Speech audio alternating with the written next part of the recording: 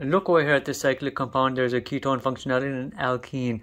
I am looking at it in the presence of a very strong base. I'm focusing here on particular alpha hydrogens, which are right here, relatively acidic. This base can pluck a proton away. The electrons of this bond can go back over here on this carbon. And look what your next step would look like. And I'm drawing it for you right over here. You have the original hydrogen here, but then you have here a generation of a carbon ion. And this has come off as a BH, a protonated base. Now look over here, we'll have some shuffling of electrons. This can come over here to generate a double bond. The double of your carbonyl can break off, and 2 electrons of this bond can end up on the oxygen, and see what is occurring.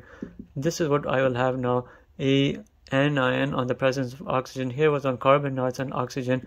Everything else will be drawn for you to represent a good representation, as you see right over here. And now I'm looking here at this BH again, which is a protonated base. This oxygen, what it can do is use 2 of its electrons to pluck that hydrogen. The 2 electrons of this bond can go back to your base to regenerate it. Everything here is in the base environment. And look, we've developed a hydroxyl functionality. And look at the number of electrons which are present now on oxygen. You have 4 here, you had 4 here, here you had 6.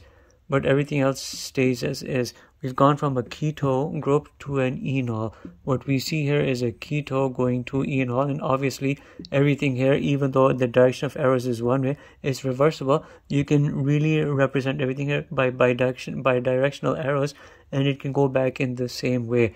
We are going here from a keto to enol in this particular case, but it can easily go back in that reverse direction. You're seeing over here keto-enol tautomerism, and you know what this is. It is a form of a mixture or interconversion from one isomer to another. Tautomerism is what it's called.